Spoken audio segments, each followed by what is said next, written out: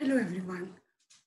On behalf of Indian National Trust for Art and Cultural Heritage, INTACH, and the INTACH Conservation Institute, I extend a very warm welcome to our speaker, Professor Giacinta Jean, and everyone who has taken the time out to join us for today's talk. I am Dr. Padma Rohila, Director, ICI Delhi. The aim of the Conservation Insights lecture series by INTACH is to promote an informed discussion on issues and aspects pertaining to the field of heritage conservation by connecting with various experts, institutions from India and abroad. These discussions hopefully will lead to further collaborations and, of course, an increase in our knowledge base. So far, the response has been very warm and overwhelming, both from the speakers as well as participants, and we hope that it remains so in future. Today is the first lecture with a collaboration with SUPSI, University of Applied Sciences and Arts of Southern Switzerland. I'm extremely grateful to Professor Giacinta Jean for accepting the request without any hesitation and for organizing these lectures. I would also take this opportunity to thank Dr. Christina Herbst, who introduced me to Professor Jean. Now to introduce our speaker for today. Dr. Giacinta Jean is an architect specializing in the conservation of the built heritage. She graduated from the Polytechnic of Milan and then went on to do her doctorate in sciences from EPFL and PhD in history of architecture and urban planning at the Polytechnic of Turin. She was active as a conservation architect, both in a private profession as well as with universities for many years. And these include the University of Geneva, where she was an invited lecturer, and research activities at the Polytechnic of Milan. From 2005, she is responsible for the bachelor's and the master's degrees in conservation restoration at SUPSI, where she promotes activities in education and research. Her field of research are history and archaeology of the built heritage, history of construction, artist techniques, conservation and restoration of historic monuments, 20th century architecture, and her main publications, which include both books and articles, are on these subjects. Now, title of today's talk is Education and Research in Conservation Restoration. Professor John will give a brief overview of the education system in conservation, restoration in Switzerland, which is based on theoretical lessons and practical activities. She will then be talking about various research projects conducted by the Institute of Materials and Construction at SUPSI on 20th century architecture, stucco decorations, dating and mortar technology, plaster models, etc. Before I invite our speaker, may I request all of you to please mute your microphones while the talk is going on. Please use the chat facility to write in any requests, questions, any observations that you would want during the talk. We'll be looking out at the chat and we'll be answering those right at the end of the talk. And now I invite Professor Giacinta Jean. Thank you so much. Thank you very much, Padma. And thank you to everybody. Welcome in Switzerland. Now is 12:30 our time. And I will be glad to share the time with you. And I will do the presentation. So I will give you a short introduction of our institution. Then we will examine one of our project about stucco decoration more in detail, and you will be welcome to make your questions, and Padma Rohila is managing the question time after my presentation. Well, I just start sharing you the screen.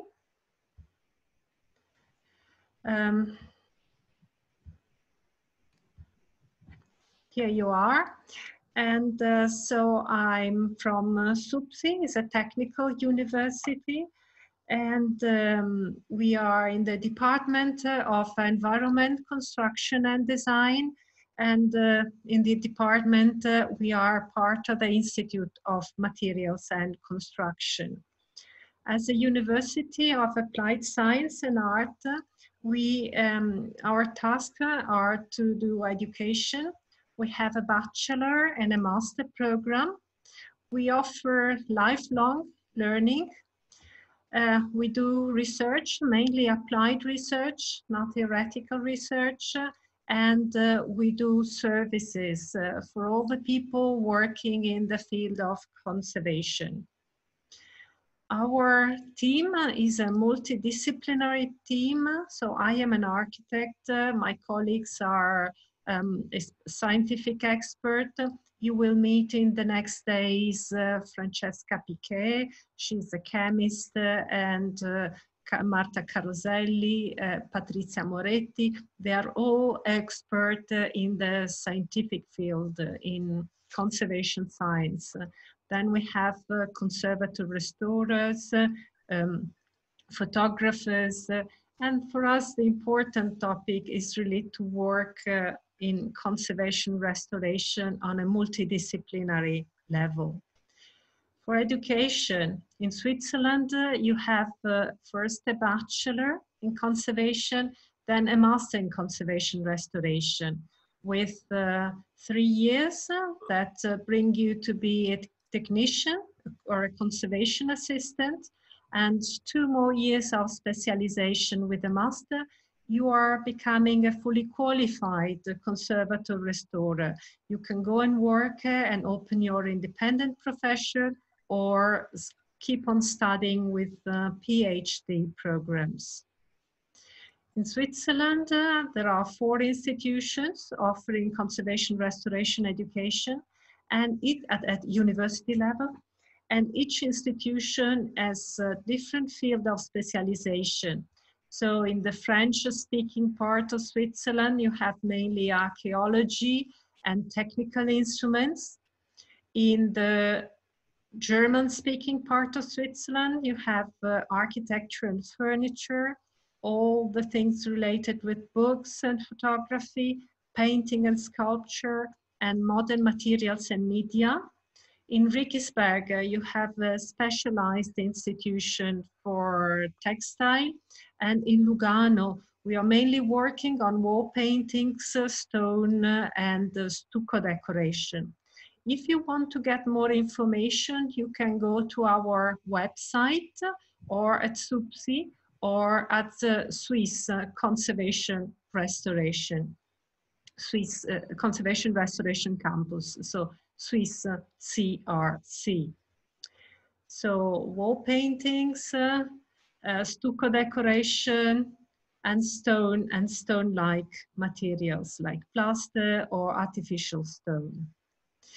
The professional competences we offer to students are, oh please, if you please can mute your microphone.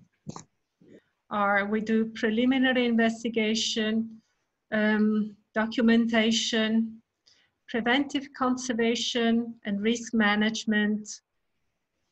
Our students are able to perform small tests on materials, so they are able to take samples, go and do independently some of the scientific analysis, but the aim of our education is to make them able to collaborate with conservation scientists, so to have a common language and common knowledge, without, of course, being a conservation scientist.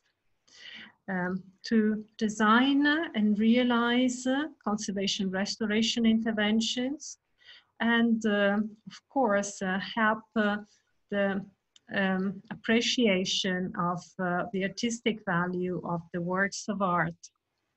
And we offer lifelong learning courses for professionals. Like here, some example of a course we recently did about using laser for the cleaning of wall paintings. Services, we provide services for architects and for conservator restorers or cultural offices working in the fields of cultural heritage. And the Institute for Materials and Construction has a specialized conservation restoration unit, and we do different tests on properties of thermal properties of materials. We were involved in a project of on the Leaning Tower of Pisa to study the protective finish for the marble stone of the surface. Or, for example, we do analysis of souls presence in churches, the different souls, and give advice on how to live with these soluble souls, how to manage them in a conservation restoration intervention. We work a lot with non-invasive, mainly non-invasive tests like technical imaging or portable devices like colorimeter, XRF, or working with FTIR and optical microscope. The research areas and projects are mainly on stucco manufacturing technique. We will go deeper in that in a few minutes. And we study also the effects of cleaning on stucco surface. That was a project of a few years ago to understand how different stucco, how different methods can have an impact on the surface. Study the characterization of original and added materials. We prepared the mock-ups. We did the test on mock-ups, and on mock-ups you can take also big samples to analyze the surface and assessing the effects. We wanted to assess the level of cleanings where we could reach and the influence on the original surface in terms of change of color, the surface abrasion, and the residue or whitewash or other paintings of or dirt material that we wanted to remove. Taking account also the costs of different technology and health and security for the conservator restorers. We are just starting now a new challenging project to study the plaster models of Vincenzo Vela. He's a famous Italian and Swiss sculptor. And we will bring together documents, document-based research and direct study of the surface and the materials and methods of construction in creating Vela models to explore the role of plasters in the sculpture's working process. We are working a lot about plasters and mortars in conservation, like making tests for grouting intervention and replacement and repairs in mortars. We are going on a very big project with the UNESCO site at Mustaira to study the construction history and the mortar technology. This project is investigating the technology of materials by studying mortar fragments collected over 50 years of archaeological research to provide information about technological change in making mortar. We are also deeply involved in modern materials. This could be also an interesting topic for further research. Modern materials, both in art, like in decoration, but also modern materials in architecture, as we have many buildings built in concrete. So how to study the different technologies of concrete and the conservation issue they have and the minimal intervention in repairing them. We work on 20th century, also in polychromies, so in the conservation of colors in 20th century art and architecture. We had an interesting project in this villa that Le Corbusier realized for his parents on the Lake of Geneva. So to study the colors used by Le Corbusier. Another project you will hear about in the next lectures is about these paintings realized in the French-speaking part of Switzerland.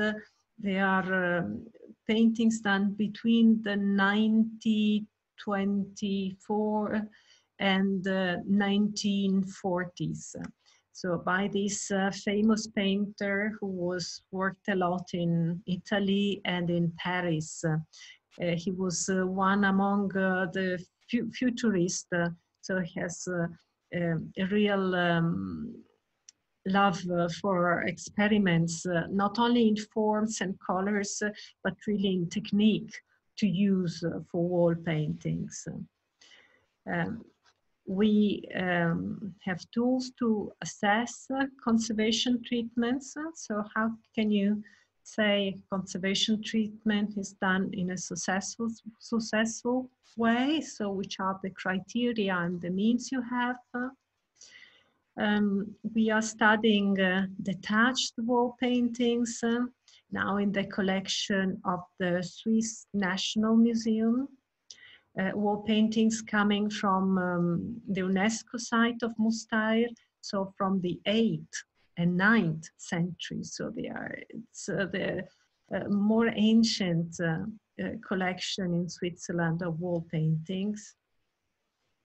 And one of the topics we also cherish very much is monitoring a maintenance plan in order to develop tools to invite architects, cultural or heritage offices, and conservator restorer, not just to think at the conservation restoration intervention as something that it makes, I mean, a point in the history or in the conservation of a building or an artwork, but as a simple moment in a longer process of conservation restoration.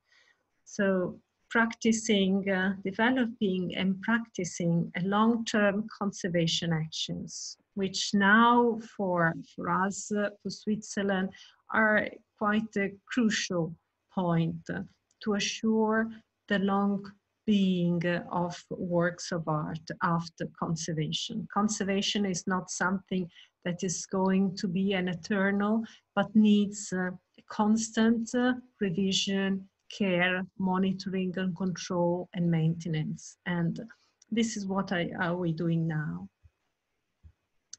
So this is the first quick presentation about our activities. And now I will move on to a research project we are working on.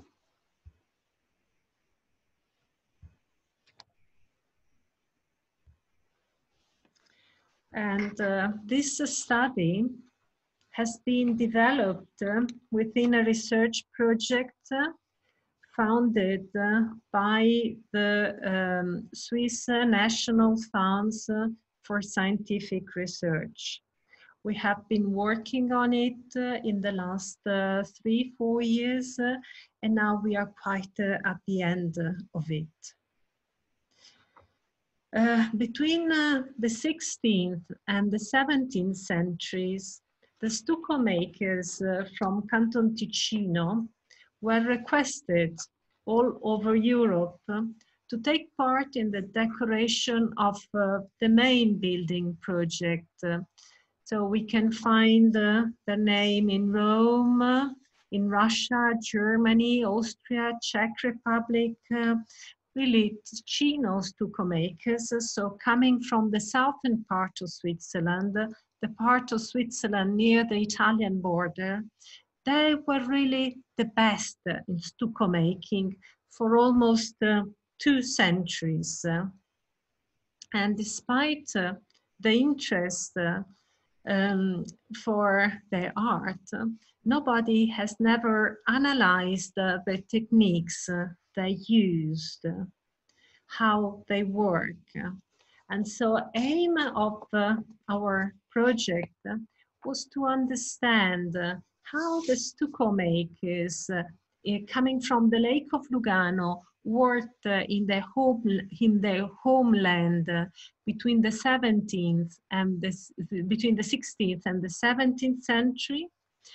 And if all the artists used a common modus operandi way of doing, if they have such a common recipe, something common, or if each family or artist worked according to their own established methods. This research, I hope you can see, well, I can't see very well. The screen is something quite reduced, but I will read the few sentences. So this research has been conducted with an interdisciplinary approach, bringing together different disciplines like art history, theory and practice of art technology, archaeometry and science, replica making, to put in perspective all the information gathered from a different variety of sources. So from the written documents related to the materials and technique used, they are preserved mainly in parish archives. And so we have building books, contracts, invoices, receipts, and until now they have been not been explored at all. They have been explored just to know the name of the artist, but not to have information about his working procedure. And for us, they have been a very rich source of information to understand, to have information about the materials and the work on site. Then, of course, direct examination of the works of art gave us information about their technical. And if you can mute your microphone, if you please can mute your microphone, it would be. That is my experiences. Mute all. Yes. Okay.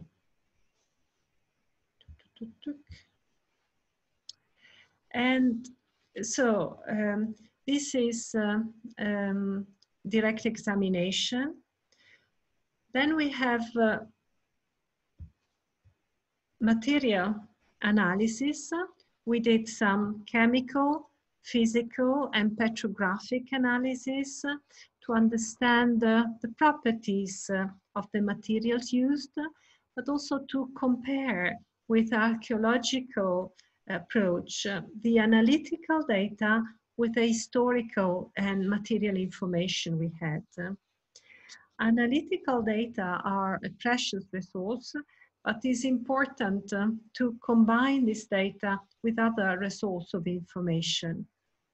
And then we realized the replica to get a better understanding of the artistic process with which stucco decoration was made. During this research, we analyzed deeply about 26 case studies located between Lugano and the Italian border. So this is Lugano, this is the Italian border, this is Como, probably you know better Como, this is the famous lake of Como, and from Lugano to Como, there are just something like 20 kilometers, just to give you an idea of the small area we are speaking. And we also reducing the time span of our research. So from the 16th to the 17th century, and reducing the area being analyzed to this short, very small area, it's very important, as we can assume that the artist used or had the possibility to use all the same materials. The provenance was also very local, very the same, and so we could concentrate to find differences in the technique. First of all, it's useful to give a first definition of stucco, as many conflicting meaning of this term can be found in different contexts. So stucco decoration is an ancient artistic technique used also by the Egyptian or by the Romans that became very popular in Europe and especially in Italy from the first half of the 16th century. So starting from 1520 in the building site from Raffaello, it came out the stucco can allow wonderful decoration system. And stucco, as you can see here, is basically a lime and sand mixture, extremely plastic and inexpensive, that was used to create architectural or three-dimensional decoration in imitation of marble. And here in this image, you can see the supporting structure made of wood, bricks, or metal. And on this supporting structure, the lime plaster made of lime and river sand is applied in 2 layers. We've always found a ground layer and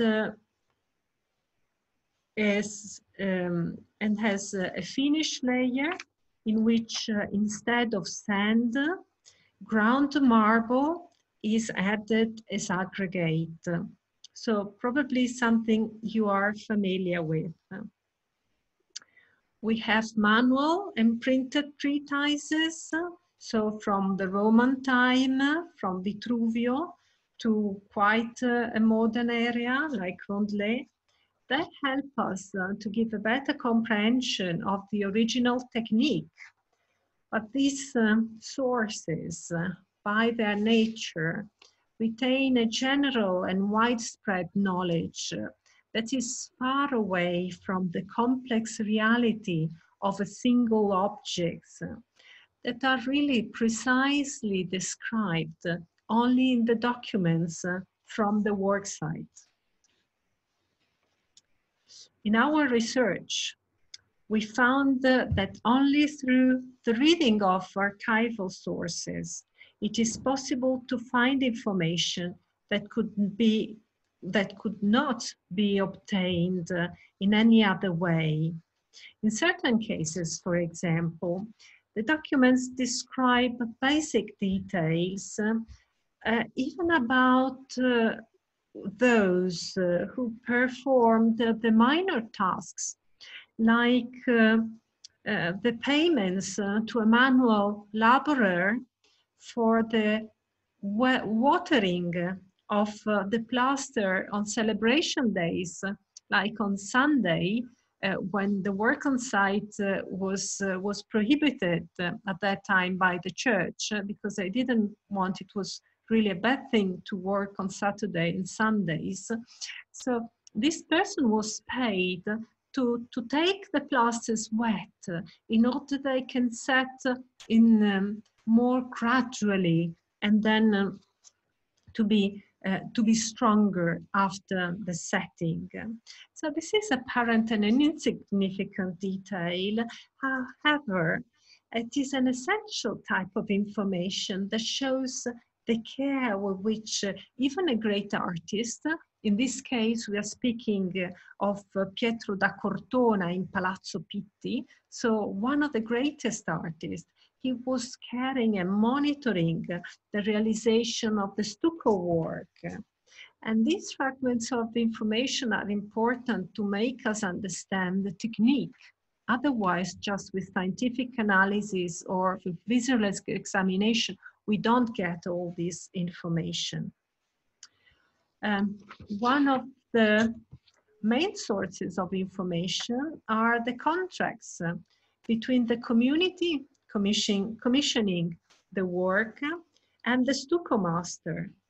Here there is an example out of many, and it is important to mention that the stucco maker promised to realize the stucco decoration according to his own drawing. So in many cases, we have found that these stucco masters were not only working together with architects, but they were independent designer, able to conceive and realize such an important stucco decoration. The stucco decoration was presented to the community and to the church. The drawing was approved, signing it, and also the community sometimes did some changes in the decoration. So, for example, I'd like such and such details. And then from this information, from these contracts, we know also the working schedule. We know that the decorator, to realize a chapel like this, he had a time span of 6 months. Also, then he just realized in 3 months. But in principle, they gave him the opportunity to do in 6 months. And about the salaries, so stucco makers had quite good salaries, comparable to the salaries of other artists. And the clients had to provide all the materials. So the stucco maker didn't bring his own materials, but he was giving the owners just like a shopping list. I need this, this, this, and that. And then the community was providing all the stonemasons and a boy to pound the gypsum in order to get gypsum powder. And they had to give accommodation to the stucco master and his assistant, and to give accommodation and wine also. And these terms and conditions are essentially repeated in all the contracts we have. And these documents give also a lot of important information about materials, like type and quantity, sometimes also about the provenance. In these documents, for example, you have gypsum that has been cooked and pounded. You have marble powder and iron bars. So they specify a lot of things. Then we can be helpful also to do tests on these materials. If we know that a certain material is coming from that quarry, then we can test the material, and in other materials where we can find the same properties and features, probably we can say it could come from that area. And for the building sites situated south of Lugano, the lime and the bricks were coming from Riva San Vitale, this area that is very rich in an area rich in clay. And the same nails used to cook terracotta to make bricks or tiles. They were used to cook a very special dolomitic lime we find in this area that was used to make stucco, magnesitic lime. And the gypsum was taken mainly from Nobbiallo, this area, but we had other quarries in these areas as well. Marble flakes were coming from Musso, here. And here I just put an image of a wonderful pounder and a sieve used to prepare marble powder. And this is an image that I found in an ancient treatise of architecture dated 1590 that was just showing what was usual to have. So a pounder and a sieve, and you have there you can have marble powder with different, with different marble powder with different granulometry. Oops, what is that? Well, and nails and iron bars were coming mainly from Lecco, and from Como, all the pigments, gold, and particular items. In other case studies, we didn't find particular attention to the materials and the used before making stucco decoration. And when we compare it, so I have, if you can please mute, or I have to mute all participants. Again, okay. So in our case study, we didn't find so much attention to materials and their preparation. But when we read the architectural treatise, we find a lot of information about the kind of stone with which lime was made, or the time the lime has to be slaked 1 year before using it. They wanted sand to come from a certain quarry of another.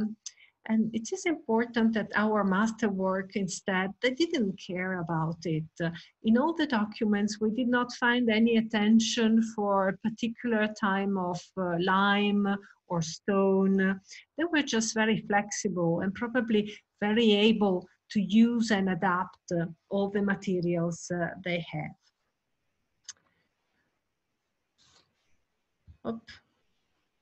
Also in the contract, working tools are never mentioned, and they were part of the personal belongings of the stucco maker. Here an image from a treatise of 1676, and it is incredible how now we use the same tools as were indicated in 1690. And here are some of the traces on the surface left by the tools. And in some cases, we even found fingerprints of the stucco makers. So, from archival written sources, we got a lot of precious information about materials. But what if we have to detect materials in a case where there are no written sources? The first help is, of course, visual inspection. And in cases with a strong level of decay are important, as we can see internal structure and composition, which is not easy to read with other tools, as we will see in the next slide. So we can see from different case study that the support structure is made out of bricks or stone. And here the brick you see has been broken in order to get closer to the form of the molding. In this case, for example, some round bricks were used, and nails. Here is another round brick in order to have the decoration of the capitals. In this case as well, a simple brick already shaped as the architectural decoration. Here you see it helps a lot, the fasting, so to work quick, as you need just the last finishing layer. No ground layer is needed here. And here I hope you can see well the image of tree ties of 1676, in which you can see the different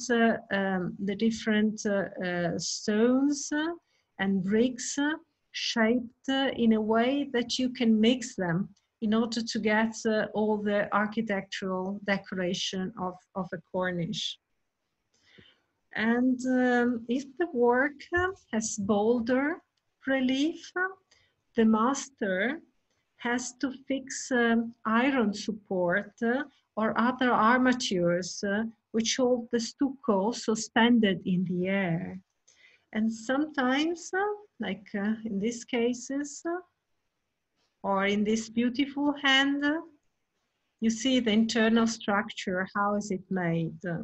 And sometimes we find the use of fibers or ropes to connect the metal bars and to protect them from oxidation, like here.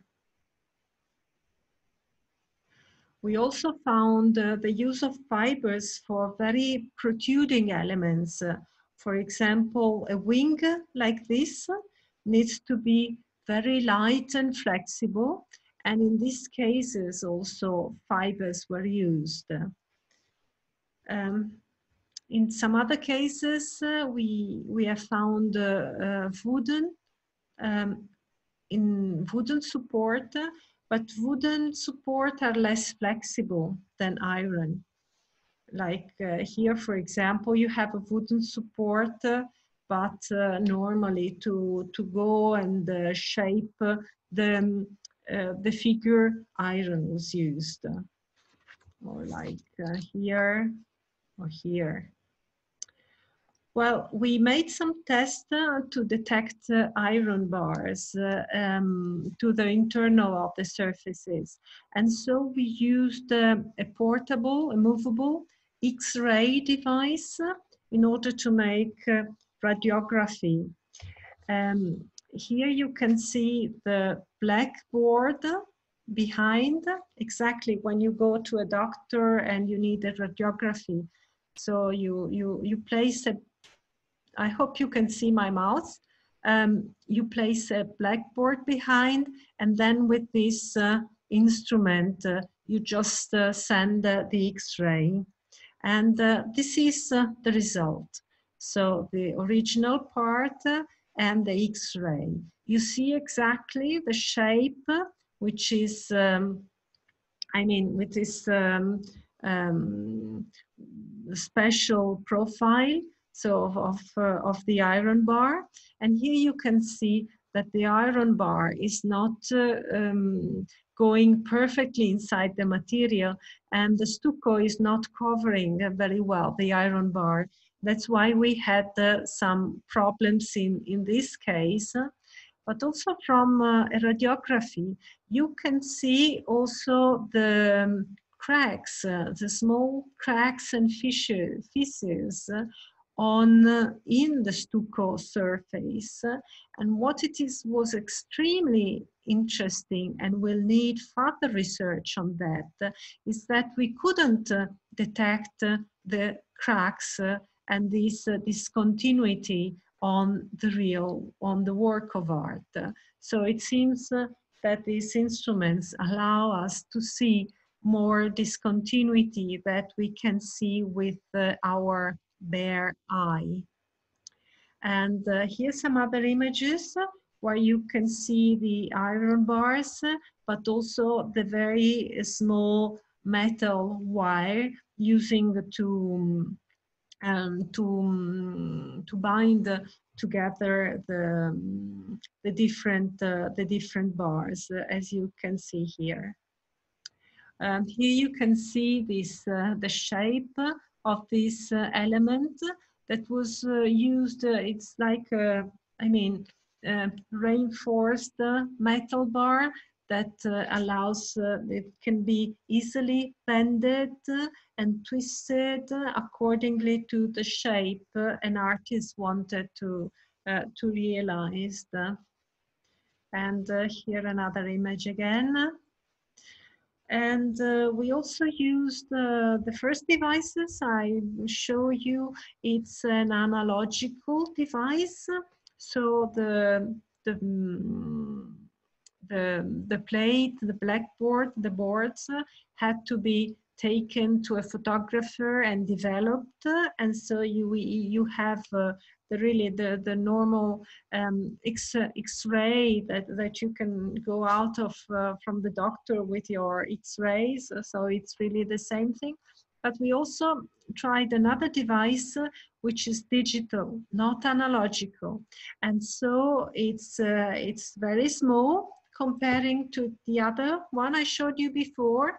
And so here you have the source of X-ray. Here we have a mock-up test. I will talk about this mock-up test later. And then the image is going to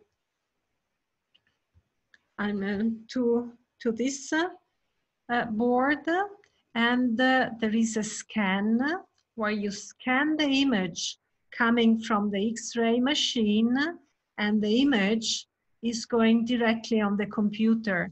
So you can have in real time the information you have collected. Otherwise, with the first system I showed you, is much more precise. But if you make something wrong, or probably if you want to calibrate the input of your X-ray or other parameters, then you need to go back on site again and do the same procedure again. Here you can do on real time.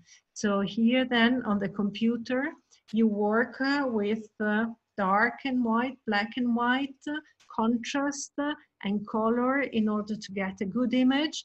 And if the image is not satisfying for you, you can do the X-ray again on the surface. Here, as I said, we did also mock-ups in order to understand. This is a technique not widely used in stucco decoration or in the studying of immovable heritage. To make X-ray is quite common if you study painting, especially on wood, you have, or a statue, but not stucco decoration. So stucco is very strong and compact material, which is not easy to be transversed, so it's not so transparent to X-ray. And so we did some mock-ups where we put a lot of materials that are used normally as support for stucco decoration. And for example, we put some iron bars, nails, ropes, but also pieces of bricks and wood, and in a cage. And then we put our stucco in that cage, and then we did our X-ray in order to see how is it possible to see the different materials. And we noticed that iron bars, but also the very, very, very small iron wires, you have a perfect legibility, so they come out in an X-ray in a wonderful way, also if they are very tiny fragments. But instead, for bricks or wooden structure, they are not so permeable to X-rays, and we need final research to adapt these tools, because bricks you can read it, but not so well. Well, when the artist wishes to product a composition in a bas relief on a flat wall, he first has to insert numerous nails, projecting less or more according to the figures to be arranged in order to hold the coarse stucco, which afterwards he goes on refining until it consolidates. And here's some images of the nails being used. And to detect the presence of these nails, we used a tachometer. So, or cover meter, which is very largely used in the analysis of reinforced concrete structures. So, because it helps you to read the metal inside a surface. The problems of this instrument is that the instrument is flat and is used normally for concrete, so on flat surfaces, and we had to use in three-dimensional elements, but we could get quite interesting information also about that. And then after visual inspection and non-invasive analysis, which is we are trying to do as much as possible, as you will see also in the next communication done by my colleagues, we go on site and take samples.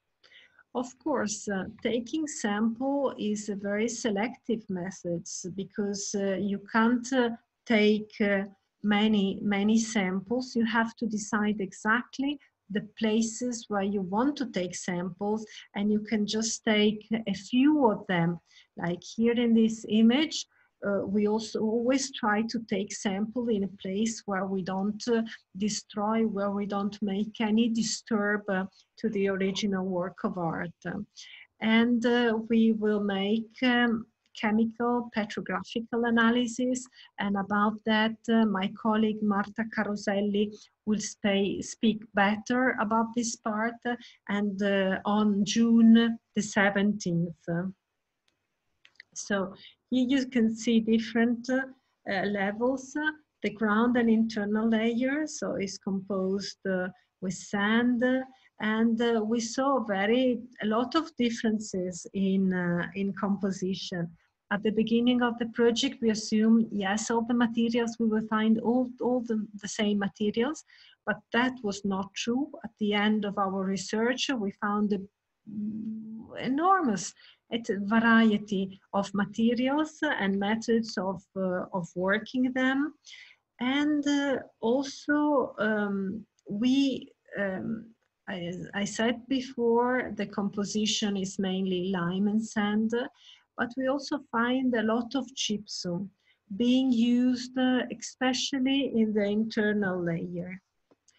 And sometimes through visual inspection, we have the impression that also organic additives have been used, because the stucco is very plastic, and just with lime, sand and gypsum, you can't realize such very small and wonderful detail. And so from the manual, we have the information that additives were used, like casein, milk, eggs, oils, sometimes glue. And we try to do some tests on these materials to analyze them.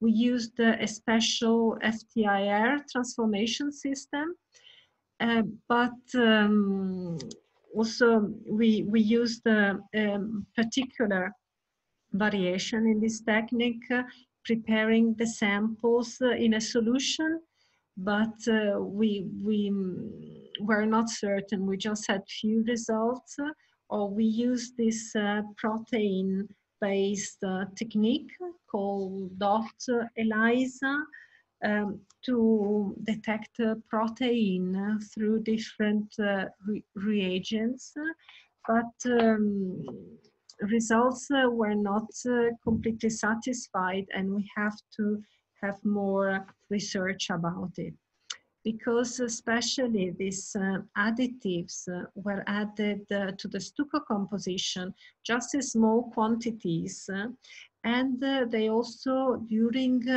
time they aged, they mineralized, they changed the properties, and so now it's very difficult to detect them. Here we could also find an interesting confirmation from what manuals describe about stucco decoration. So manuals invite stucco decorators to work fresco su fresco, so with starting with modeling the ground layer and adding the finishing layer when the ground layer is still soft and wet. And so here with from this section we can see that effectively we have many we did many tests, and our stucco makers were working really fresco su fresco. Here is what happens if you don't work fresco su fresco. So the stucco is going to detach from the wall. Also with replica, we focused our attention to understand how the introduction of a certain quantity of gypsum influenced the working properties of a plaster for stucco decoration.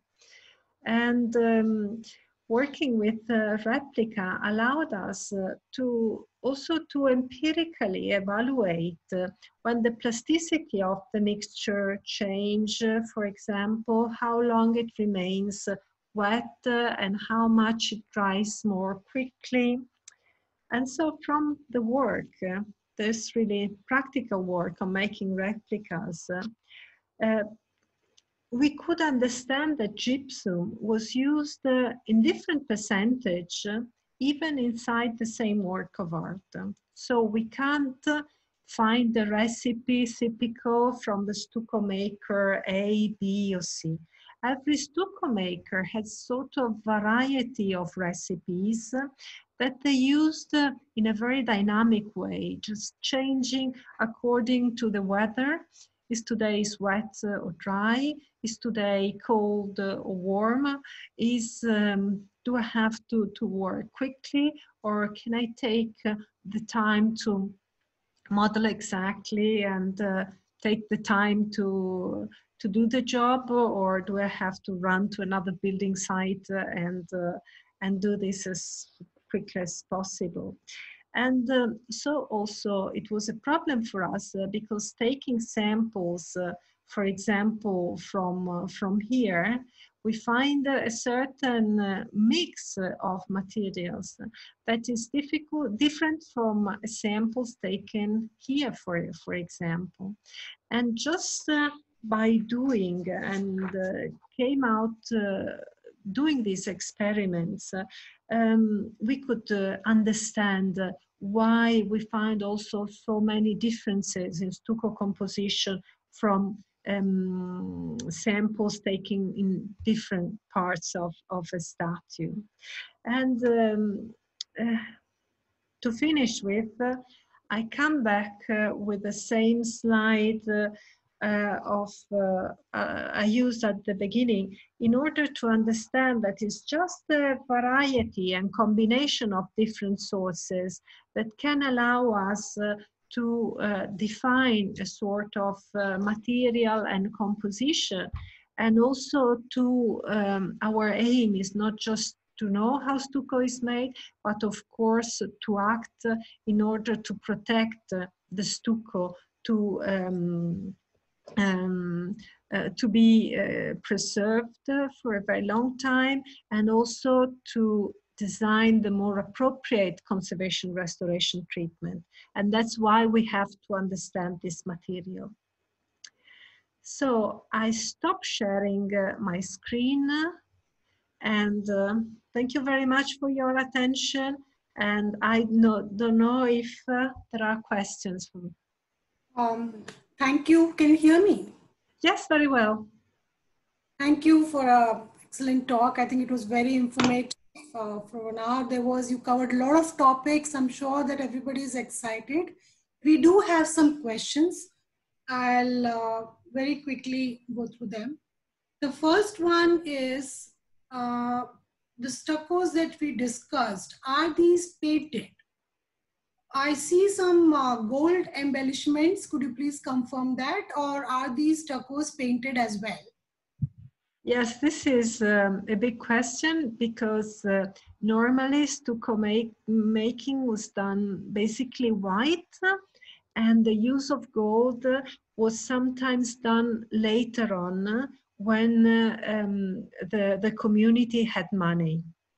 So if there was a patron, a very rich client, he normally used gold in order to show the importance. Gold is really related to, I mean, I want to show you how much does it cost it. So we can find gold, but also silver, leaves, metal. And for the painting, normally they were white stucco, but just later, mainly on the statue of the different saints, they were painted. They were painted with mainly with the oil technique. Thank you. We say Kalpana Singh has this question. I wonder if thermal imaging was also tried to see the metal armature in the stucco, or maybe is thermal imaging a method to detect metal armature in stucco? Thermal imaging. Sorry, I had a bad hearing. Can you? She's asking if thermal imaging technique could be used to detect metal armature in stucco. But you have to take your stucco to make a tomatography. Is it correct, if I understood it correct? So tomatography is something you can't do on site. No, I think we also have certain cameras with the infrared thermal imaging, so just place them on the and you find the differences. So maybe she means it's a simple technique used for detection of metal pipes or water sources in buildings. Okay. No, now I got it. Sorry, I misunderstood the question. Yes, we use a lot of thermocamera, but not for stucco because it has the armatures have the same, I mean, room temperature as the stucco. We did some tests, but we couldn't see any metal bars with the thermocamera. Okay, thank you. Another question is a question on research on organic additives. Has there any research been published? If yes, then could you please provide us a link? Okay. No, this is something we are writing on it, and it will be published hopefully soon because the article is almost ready, and we will, yes, we will provide it information. But you can also see our internet site, SUPSI.ch,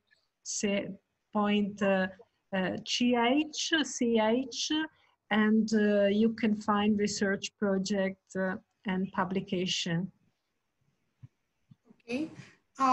Then a question on different percentages of gypsum used in stucco work. Can you please explain how different percentages of gypsum were used and how it kind of affected the stucco? Yes.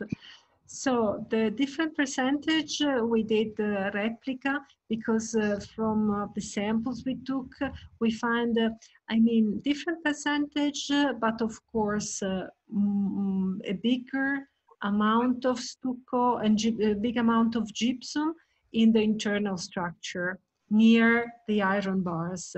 So there, sometimes even we found just gypsum because it was a quick setting and they wanted just to shape them in order to get the idea of the figure. Then the amount of gypsum is decreasing. We almost didn't find any gypsum in the finishing layer. We just found it in the first coarse layer and the ground layer. And it depends, but making replica, our stucco maker had a sort of, gypsum bowl full of gypsum, and then he was adding a little bit according to how strong or how fast setting he wanted the stucco to be. And so we have seen that between 5 and 20%. So when we say a lot of gypsum, we think at something like 20%. If we say a little bit of gypsum, something like 5%. Thank you. A question from Mopi Mukhopadhyay. She wants to know, is it possible to determine preferential deterioration like black crust or a biofilm depending on different composition of the plaster and stucco? Does the composition affect biodeterioration? Maybe that's the question. No. We have been working also in work site where a lot of water was present. You see all the image of decay I showed you, and is not affecting microbiological growth. The presence of stucco, of gypsum, sorry, with the magnesic lime we have is just forming magnesite salts with magnesium and gypsum. So this is very bad because we have a lot of salts in our stucco decoration. Lot of salts that you can easily remove because the salt is working like the consolidant for the stucco now. So it's not just an external grow of salts, but salts and original material are mixed together. Is a transformation of the original material, and now to remove the salts will mean to remove almost the material of the stucco, and this is really a big issue in conservation. So we are working a lot of on consolidation and so forth. And does this percentage of gypsum plaster affect the biodeterioration growth on it? Have you seen No. any change? No. No, never, no. Also working in very humid environment, no. Okay, are there any other questions? Probably I can add something about organic additives. Here, what we really wanted to do is to make a systematical test, systematic replica. Really, if I add 5% of egg yolk, if I add 5, 10, 15, 20, how the mixture looks like and how I can detect it on with FTR analysis of gas chromatography or other kind of analysis, and then to see both the working properties. So what happens if I add organic additives, the different organic additives, how this affect the working properties of the material. And the second point is how it will be detectable with the scientific instruments. Because here we had really big limits. Okay. There's a question. Have you observed any discoloration, any change in color in the stucco after conservation? And if yes, then what could be the various reasons for this? If your stucco discolors after conservation? We have just a case study now. We just started to work on a decoration in stucco of a chimney piece. And there, after cleaning, some areas became yellowish. Yes, they just turned into a yellow color. And that is probably due to something contained in the stucco mixture. And now we are just trying to remove and clean this yellow layer that was, of course, coming from inside to outside. But this is the only case we had. Otherwise, the normal conservation treatments normally do not lead to any discoloration, considering the fact it's white and no? No. I mean, as far as now, we didn't have problems. What are the organic additives or binders in stucco that one would find evidence of during scientific examination? What would you find? So we find some oils, probably olive oil or linseed oil. Then we have found some casein. Then we have found some glue, like animal glue, and some eggs. Okay. So white and egg yolk. And then, of course, the fibers, maybe you also get the fibers. Yes, that's right. They are organic, yes. Any husk? Fibers are linseed fibers and canapa fibers. No husk, straw, no No, evidence of use of husk, straw, or any of those. no. Uh, Conserved, do you observe fine cracks in conserved stucco? Chances of fine cracks when you conserve stucco? If yes, then how to avoid these? What are the reasons how to avoid? Well, it depends very much where the crack come from. So if you have small crack already on the original surface, is because the material, the finishing was too dry, and drying it, so it causes, we say it's skinny, so it causes like a shrinkage. And not after treatment. So if you see these small cracks after treatment, it means that you removed probably one of the finishing layer, and you removed too much. You did a much stronger cleaning. Okay. What are the normal consolidants that you may use in stucco conservation? What are the normal consolidating material that is used? Well, it depends very much from the problem you have. We used ethyl silicates, and is working very well in many cases, and or nanolimes. It depends very much. It's not a question of using a certain materials on stucco, but it depends from the composition of stucco, the kind of sand you have, many, so from many different things. Okay. Most of the organic additives that you found, are these only proteinaceous in nature, proteins, or have you found some other groups? You did mention fats. So I think anything else that you find except proteins, organic additives? No, but also so organic additives, we have to work more on this. Okay. No, but we Any, just... any literature available on consolidants for stucco? Can you recommend any literature or any research that's been done at SUPSI right now?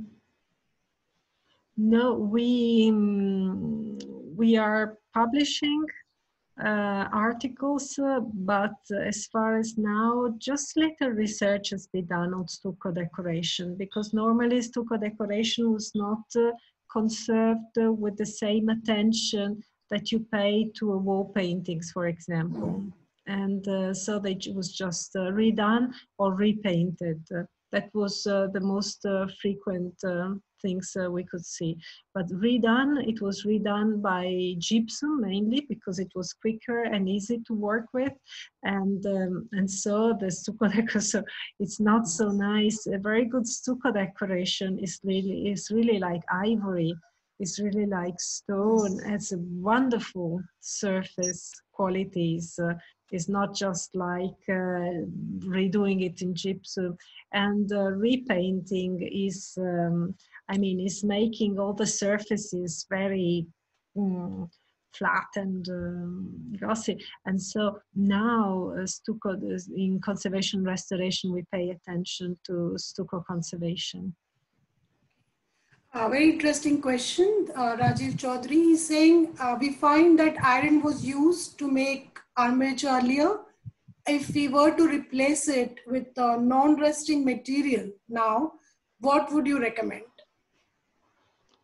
No, well, we use some bars to help reinforcement, but I mean, the iron bars are really inside the structure, so you have to do the structure and the decoration again. If you want to make to use bars as a consolidant, you can use fiberglass. We use small pins of fiberglass. Otherwise, iron can be used Do you recommend that iron can be used even for conservation?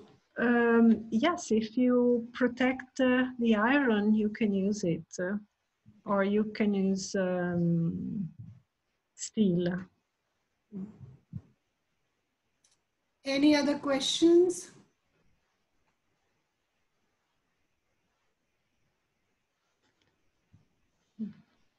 I think all that's left for me to then say is thank you. Thank you. I don't have any other questions. Thank you to everybody. Or if you have other questions, you can send me an email. Also in the future. Yeah, I'll pass the thing. And thank you everyone for joining us. So the next lecture is on the 10th. Yes.